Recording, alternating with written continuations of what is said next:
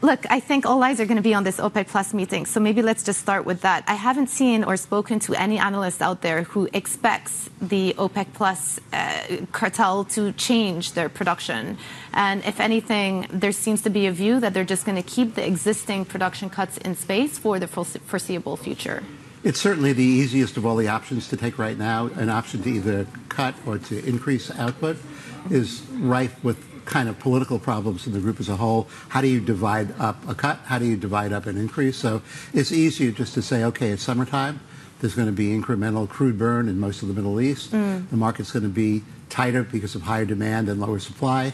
So let's just go with it. So it's the easy decision for the moment. And yet there are some members of the group, the likes of UAE, Iraq, who keep pushing for higher production quotas. And I just wonder how we can end up with an outcome out of this OPEC Plus meeting where all of the stakeholders are satisfied, because clearly, the Saudis are looking at the market and saying this isn't the time to put more barrels on the market. But at the same time, you have big members, the UAE, saying that they want to be producing more. And indeed, they've just recently increased their maximum capacity. So I think the issue is how long can you get away with producing a little bit more and not have anybody scream about it? Because undoubtedly, we have not only the pressure from those two countries, from the UAE and Iraq, but there's pressure from other members of what we call the Fragile Five. Certainly Iran is among them, but it's Libya and Venezuela and Nigeria. And they all have activities underway to attract more capital, and they can also increase production with very limited effort. I would say that Venezuela could go up 500,000 a day, Libya could go up 300 or 400 a day, and Nigeria has been producing 400 a day more than they currently are. So there's a lot of leeway in those four wayward countries that are not really part of the voluntary cuts. Yeah. Let me just ask you about Saudi Arabia specifically. What number do you think they're targeting? What is a level for the oil price that you think they're comfortable with? There are three different numbers that are bandied about. One is some independent analysts say the fiscal break-even, for whatever that is worth, is about $110 a barrel. There are others who say that a tighter look at the market would put it in $93, $94 range. But we recently had a very senior official from the government at the ministerial level at a meeting in another Gulf country saying we can live with low $80. And they can. They can because they have a very high credit rating. They have the highest credit rating of any country in the Middle East. They have an ability to do more IPOs with their state-owned companies, and their borrowing capacity is enormous. So they can go comfortably at an $80 price. So I was speaking to another analyst yesterday, and he pointed to several factors. He was bearish oil. He has a view that oil is going to go to $70 in the second half of this year, and he was pointing to the amount of spare capacity that OPEC are sitting on right now, the inventory situation. We saw the report come out yesterday, the fact that demand is looking a little weak. And I wonder, all of these factors together, where actually the surprise to the markets is going to be that the price of oil will continue to drop in the second half. Where do you stand on that debate? Yeah, I'm sort of on the bear side of that debate, and I start with the kind of the macro outlook. The macro outlook is deteriorating around the world. We had the U.S. growth kind of leading the industrialized world all of last year, ending the last quarter in over 3.5% growth, under 2% in Q1.